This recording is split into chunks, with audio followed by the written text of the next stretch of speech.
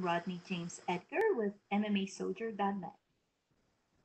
Hey, what's going on, my man? Hey, what's Dallas, up? Texas is in the house. And I know you're originally from LA, so I forgive you. You got right. Your team is great, man. You guys have been killing it, absolutely killing it. So many good fighters out of there. Man, really looking forward to this one. Your last fight was amazing. Got to say, man, that fade is fantastic. Where are you finding a barbershop open Uh, nowadays? It's hard to get into the barbershop. right. Tristan, man, he over there in Texas, man.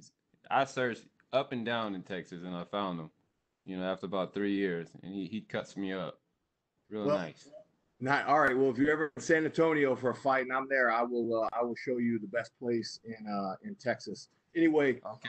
all right. So let's talk fights. All right.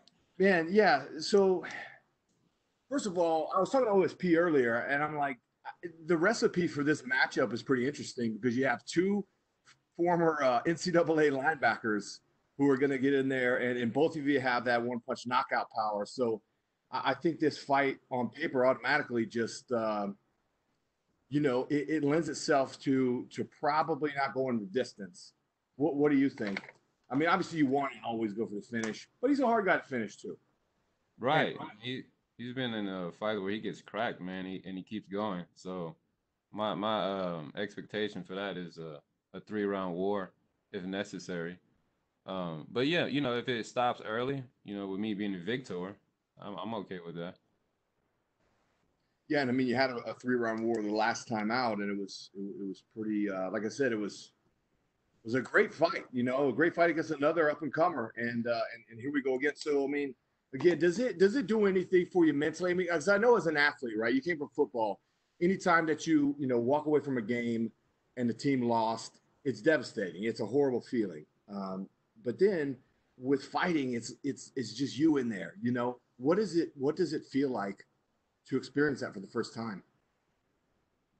Um, I don't know, I guess my mindset, it is what it is. I just got back on the horse, trained, worked out even harder, trained harder on my skills.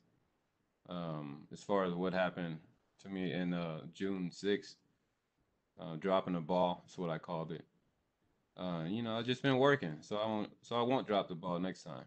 So it'll be a fun and exciting fight. Of that, I am sure. I will see you on Saturday, my friend. Best of luck to you, and thanks for your time. Thank you.